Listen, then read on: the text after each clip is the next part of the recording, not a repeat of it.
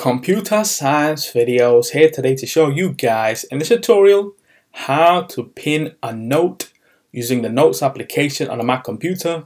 Without further ado, let us start the video. So in this tutorial, you need to have access to a Mac computer, have access to the application Notes, which is built into the Mac computer.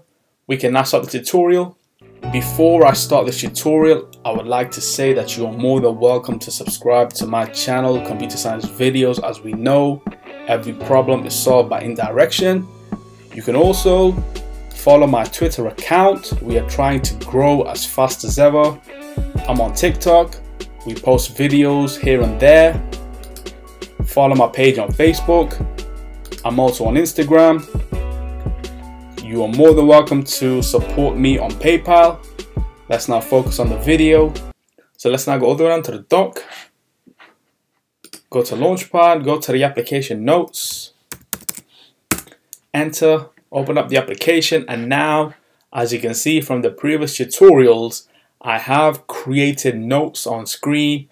And so to pin a note to the top of the page, what we can do, if we right click on a note that's already on top, pin note, as you can see on top it will say pinned. If we now unpin this note, go to the note on the bottom, right click, pin note, as you can see that's now moved towards the top of the screen.